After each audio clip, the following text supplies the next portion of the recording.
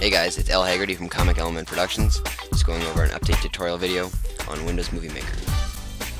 This video is made assuming you know how to use Windows Movie Maker and have watched the first tutorial video. First, here's the link for the Rehan website.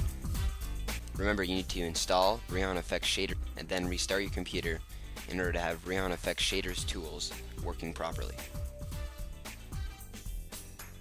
Okay, now Rehan Effects Shader works with Windows Vista.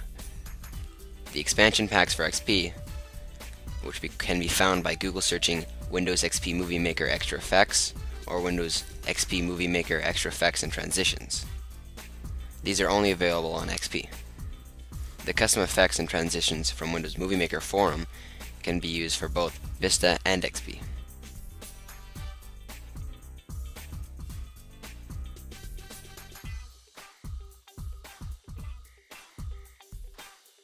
I'm just going to go over all the tools here from the Rehan Effects Shader to show you which ones work and which ones do not after the 30 days have finished.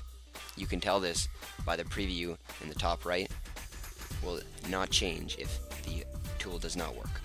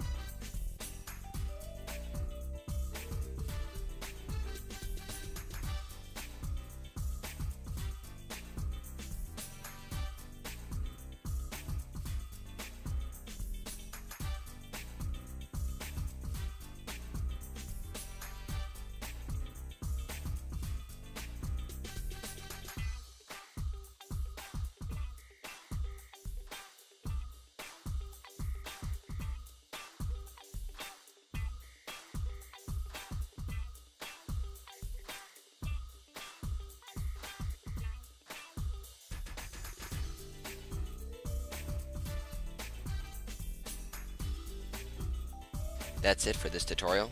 If you have any questions on Windows Movie Maker or any other editing platforms, just let me know.